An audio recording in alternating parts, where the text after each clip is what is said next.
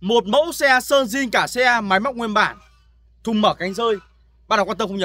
Và sau lưng em là một mẫu xe tải Kia K2700 đời 2014. Một mẫu xe tải tải trọng 1 tấn 25 hạ tải, trang bị đầy đủ điều hòa, sàn nguyên bản và 2 phút review cùng trọng xe đẹp.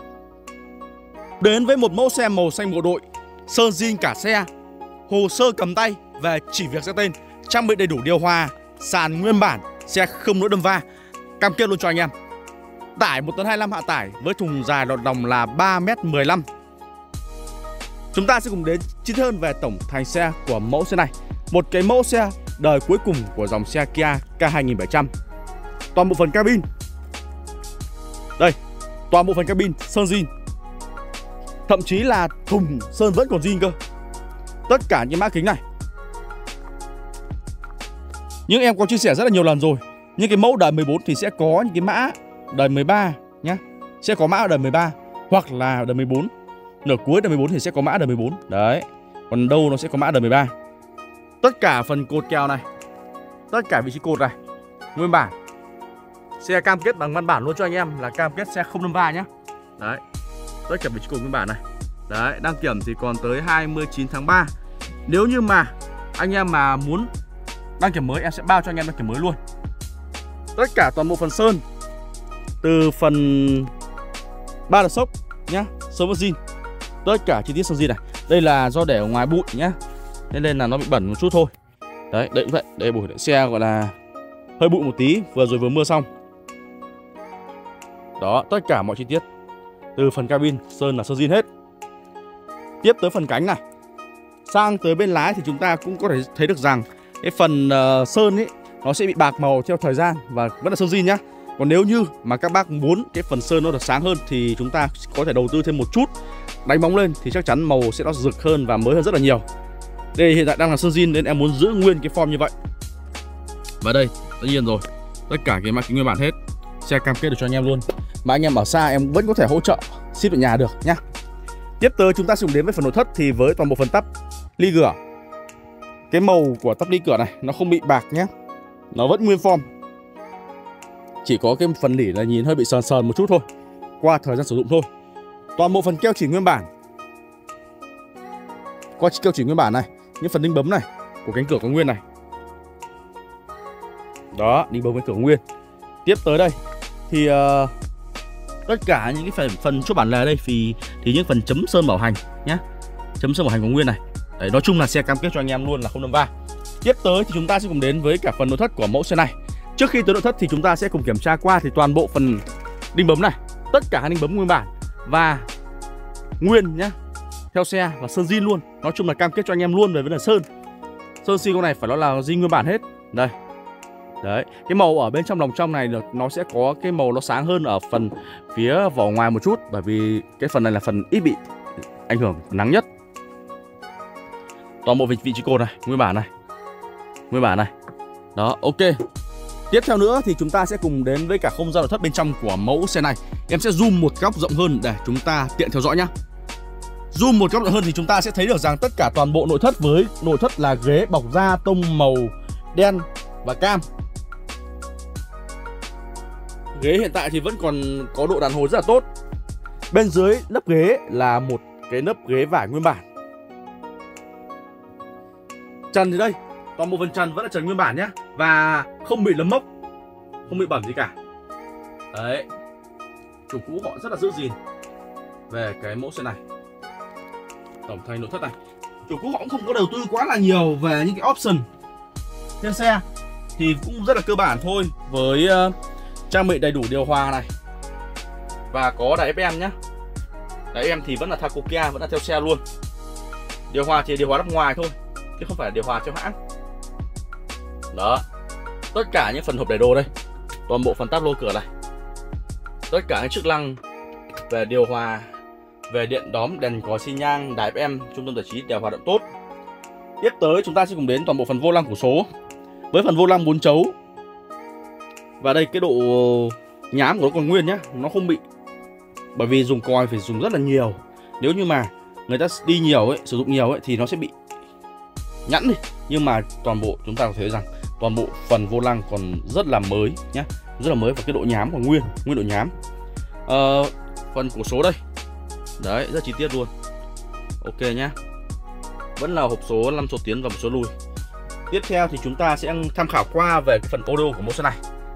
Theo cái thông tin hiển thị ở đây thì chiếc xe này đi được gần 8 vạn nhé, gần 8 vạn. Đây thì em cũng chia sẻ luôn, đây là một cái thông số để anh em tham khảo thôi.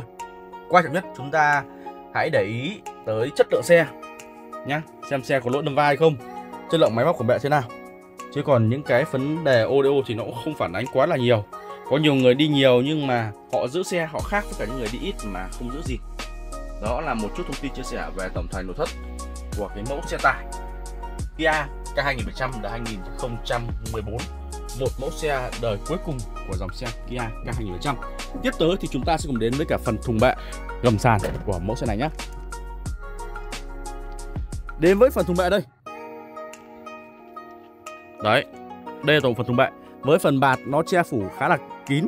Hiện tại thì cái mẫu xe này có thể mở cánh rơi được cả hai bên hông, hai bên sườn. Em đứng ở vị trí bên này, chúng ta sẽ tiện theo dõi hơn về cái phần sàn sóng. Trước khi tới phần sàn sóng thì chúng ta sẽ thấy được rằng toàn bộ phần sơn của bửng thành hiện tại vẫn đang là sơn zin. Hai hàng đinh bấm hàng trên và hàng dưới thì vẫn là rõ nét. Có chủ cũ họ có sử dụng cái sơn tay quét qua ở vị trí này, một chút ở vị trí này. Họ không bả nhá. Ở đây là những cái vết xước nhỏ nhỏ thì họ cũng có dùng sơn tay họ quẹt qua để nhìn nó đỡ xước hơn thôi. Còn hiện tại tất cả vẫn đang là sơn zin và không có bả một chút nào. Đây. Đấy, sơn zin và không có bả một chút nào. Đó. Hiện tại nhá thì mở được vị trí này và vị trí này. Tí em sẽ mở phần thùng ra, chúng ta sẽ tiện theo dõi hơn. Đó. Cúi xuống phần bên sàn bên dưới thì chúng ta cũng có thể thấy được rằng toàn bộ phần sàn sóng nguyên bản. Đấy, sàn sóng nguyên bản, có một chút han rỉ qua thời gian nhưng mà xe không bị mù mọt nhá, không mù mọt. Chiếc xe này chưa có lót sàn luôn. Đấy, chưa lót sàn nhưng mà chủ của họ vẫn khá là giữ gìn.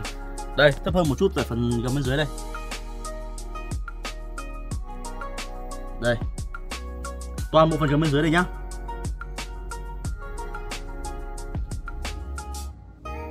Đó. Tiếp tới thì chúng ta sẽ cùng đến với cả phần bửng đít nhá. Với dàn lốp đây, dàn lốp còn tương đối, vẫn còn sử dụng tốt. Hiện tại thì vẫn còn hai quả lốp sơ cua. Đây là toàn bộ phần đuôi thùng đây. Đấy. Ok, tiếp tới thì chúng ta sẽ cùng đến với cả phần bửng đít cũng như là phần lót sàn bên trong của mẫu xe này nhá. Hơi bị ngược nắng nên là nó không phản ánh được cái phần màu của cái mẫu xe này. Đây. Toàn bộ phần màu, đây toàn bộ sơn bửng đít vẫn là sơn zin luôn. Anh em nào thích sự nguyên bản thì có thể tham khảo mẫu xe này. Cần mới hơn, đẹp hơn một chút thì chỉ cần đánh bóng thôi là được nhá. Ok. Và chúng ta sẽ cùng vào với cái phần sàn bên trong của mẫu xe này đây. Đến với phần sàn bên trong thì chúng ta cũng thấy được một cái sự nguyên bản thể hiện rất rõ rệt ở trong cái mẫu xe này. Tất cả những cái múi sàn còn nguyên, chưa có lót sàn và cái múi sàn nó không võng luôn, chở hàng họ cũng không võng luôn nhá. Chủ cũ họ chở rất là nhẹ. Và hiện tại thì có thể mở cánh rơi của cả hai bên bửng. Đây, vị trí cánh này và vị trí cánh này nhé. Và bên kia cũng vậy, bên kia cũng tương tự vậy, có thể mở được cánh rơi luôn.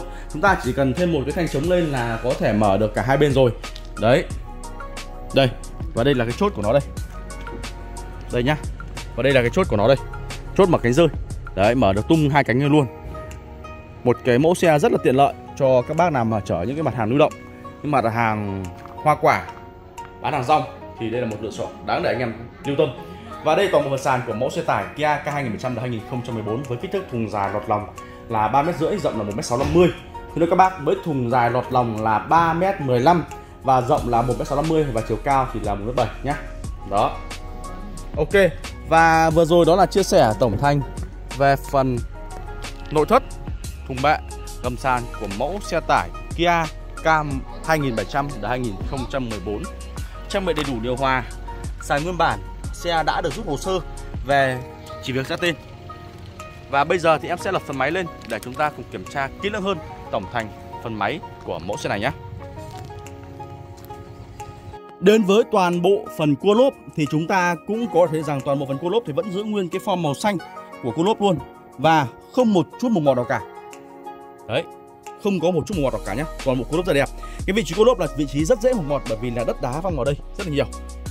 Nhưng mà chủ của họ rất là giữ gìn nên là toàn bộ phần chốt lốp này, gầm này phải nói là rất là đẹp và đều luôn. Một cái mẫu xe cực kỳ tiện và cực kỳ đẹp cho anh chị em tham khảo. Đây, chốt lốp đây. Tiếp tới thì chúng ta sẽ cùng đến với cái phần máy của mẫu xe này. Với phần máy thì hiện tại máy móc nguyên bản nhá. Đây là những cái phần mặt máy đây. Thì dòng xe K2700, K125 và K190 thì phần mặt máy là sẽ có màu đỏ, khác với cái dòng xe Kia K3000, K140 và K165. Tới với phần bơm thì toàn bộ phần bơm vẫn giữ nguyên form màu nhé. Màu thì vẫn đang có cái màu vàng ươm luôn. Những cái phần đây, toàn bộ cái phần chassis nguyên bản nhá. Đây, những cái màu sơn zin của nó lên anh em có thể nhìn rất là rõ ràng, rất là rõ nét. Tất cả màu sơn đều nguyên bản hết. Nên chúng ta có vết xấu ở đâu, có bả ở đâu là chúng ta nhìn thấy rõ ngay. Đấy, toàn bộ phần này đều nguyên bản hết nhá. Những phần đây, những phần chấm sơn bản còn nguyên này. Đấy. Đấy là một cái mẫu xe nguyên bản còn rất là đẹp. Tiếp tới là phần cái thùng đây, không móp méo một chút nào. Toàn bộ phần tôn cũng còn phẳng đét nhá. Đó. Ok. Và vừa rồi đó là một cái video chia sẻ rất là chi tiết và kỹ càng về mẫu xe tải Kia K2700 đã 2014, hồ sơ cầm tay với tải trọng là 1 tấn 25 mã tải. Xe nguyên bản, zin cả xe, không đỗ đâm va, máy móc zin. Và mức giá đang chia sẻ cho mẫu xe tải này với mức giá là 195 triệu.